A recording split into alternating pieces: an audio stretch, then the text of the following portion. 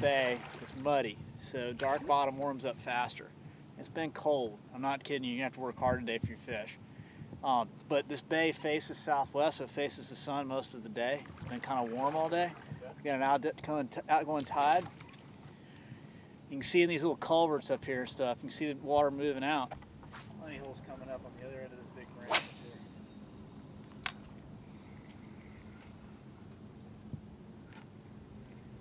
Where's this honey hole you said?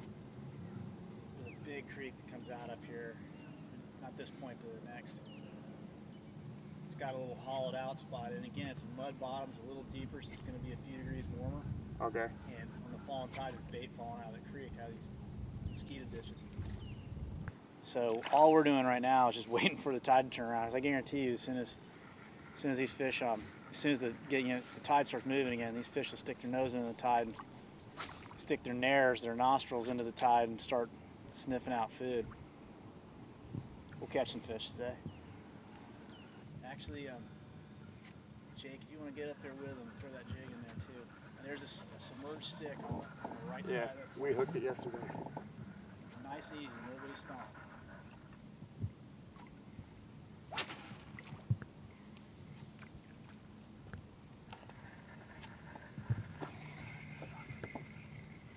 I just seen something move back in there. I heard it, I didn't see it. That was a snorkel, was it? Yeah, it sounded like a snorkel.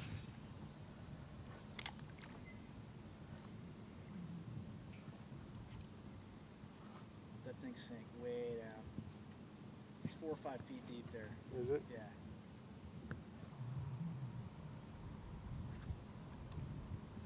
Three of them come together. Start here in the front, maybe? Yeah.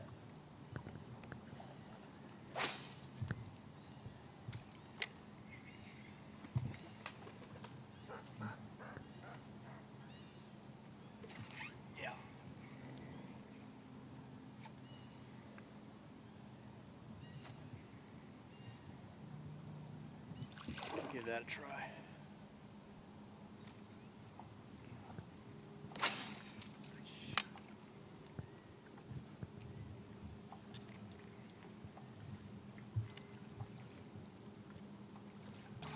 One thing that trout love to do, aren't necessarily feeding on the mullet, but the mullet are down in the mud, rooting up all sorts of little algal organisms and other things. And when they do that, they kick up crabs and shrimp.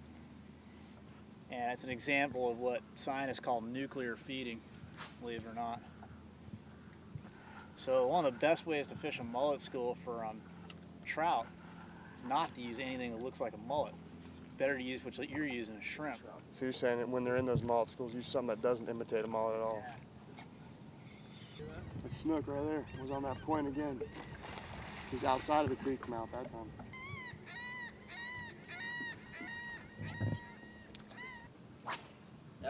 You took it wrong, how I was saying. I didn't know how old they were, so I was trying to find out. A little bit offshore. More than anything. Oh, there's something over there. Yeah.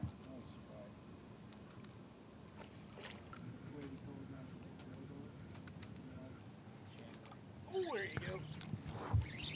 Trout. Nice fat trout.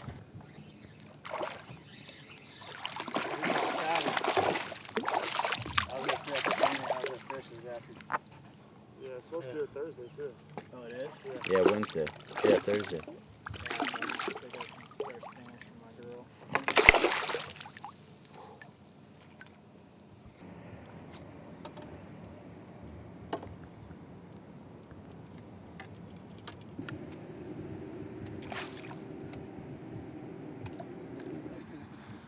Well, we came out, we gave it a shot tonight, but yeah. Might be getting some action now. Nice trout.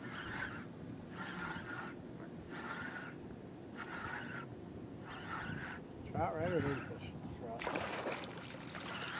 That's right back over there, Luke. You're on that side, there should be 5 of them over there. You need to fish another trout.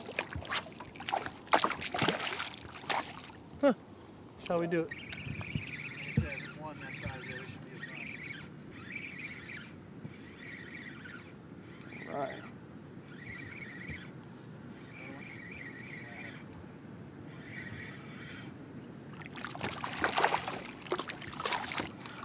right, nice trout. Right here. You got the de-hooker? Yeah. All right, we got a nice seat. Oh, spit it again. There you go. This trout are deeper. I'm gonna push this out a little bit. Nice fish there. Whatever that is, big. Ooh. That's probably. Snake's not used to those big trout. Oh, that is a big trout for a snake. It's a big trout. Watch the prop back here, man. It's a real nice trout, man. Nice Oh. job. Nice. Just land him and get some shots. It's so big, I don't think I can. Yeah, right there. Right there. Wow, man, that's a studly trout. Attaboy. You're the biggest trout I've ever caught. You gotta That's get a the slime. studly trout, man. Yeah. There's a little break. You know, I was telling you guys, this river's all about subtle little drop-offs, and there's a little swale right here. Look at that. We've been picking this fish up right on the edge. Look of at it. that. Ew. Nice job, man. Thanks, Yeah. Larry. No worries, we're gonna get another one. Oh, dude, that was sick, mate. Oh, Nice one. I'm about to turn us right back around. That's a really nice That one's fish. got some head on it. Whatever this is, it might be a red. I'm gonna fish. turn you. That's a red. I'm gonna get you sideways too. Just keep them tight. You got him? Might be a ladyfish for all I know. Hey, that's a red, dude. Cool down. This is awesome, guys. We lucked out. I was getting scared there. That's definitely a trout, dude. Big trout, one. Big nice trout, right? Yeah, another big trout, whatever it is. Oh man. Oh man. Oh, he's fat. Not quite as Hooker. Not quite as big, but it's still a nice fish. Yeah, I'm gonna.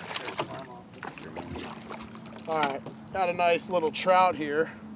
I guess this is average here. That's above average. Well, we started out this morning early, and at the docks we ended up having some motor trouble. So, ended up getting everything together and came out here this afternoon, and I think that actually might have helped. Terry, you want to tell us a little bit why maybe this afternoon might be better than early morning? Sure. Believe it or not, it's January 4th, 2011, and it's 75 degrees out, not a breath of wind. It's hardly been like this at all this winter. It's been just cold, cold. No, one big blast of Arctic air after the other.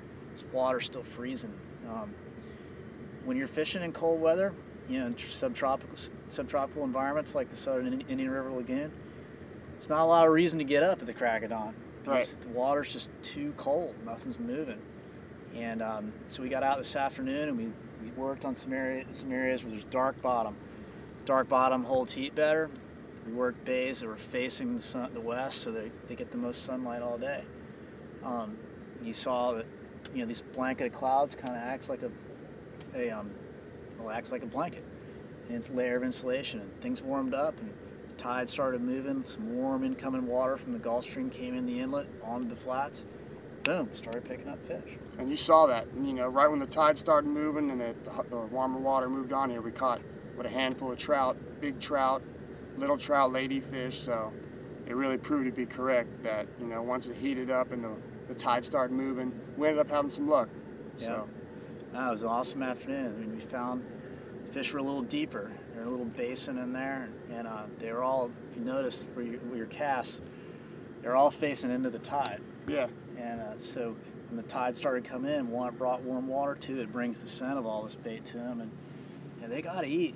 They know that it's been cold, and they know it's going to get cold again, so they got to eat. So they picked the time this afternoon when it was the warmest, and you guys did a good job working those lures really slowly.